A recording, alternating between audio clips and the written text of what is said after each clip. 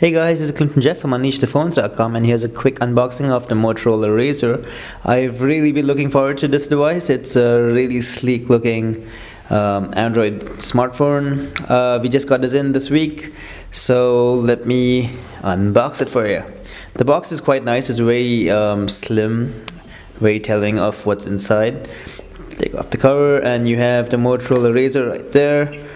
Very sweet looking device, very thin. There's the Kevlar back panel right there and a high definition 8 megapixel camera.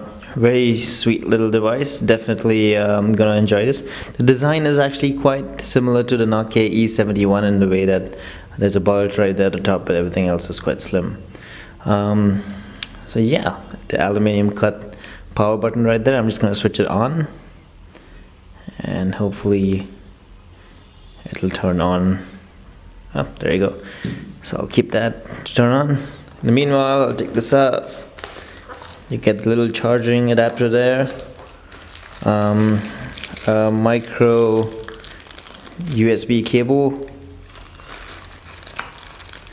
and a standard stereo headset right there, and a couple manuals and quick start guides. The usual box, I guess. Right, there is no SIM card in there right now, so I'm just going to quickly show you a little bit of the UI. Everything seems to be very fast.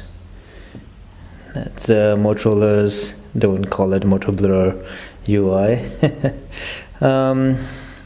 Seems to be a little problem with the keys. Don't seem to be lighting up. Oh, there they go. Right there. But yeah, we'll be reviewing this in the next couple days. If you have any questions, do let us know. There's the, I think that's the HDMI port up there, and the micro USB cable port, and the 3.5mm audio jack. I really like the texture of the back. It's very cool. And the volume keys are right there. No dedicated camera key, and I would assume this is where you put your micro SIM card. Really a bit hard to get off though. Oh, there you go. So yeah, that's a quick unboxing of the Motorola RAZR. If you guys have any questions, do let us know in the comment section below, or just check out the blog post on UnleashThePhones.com.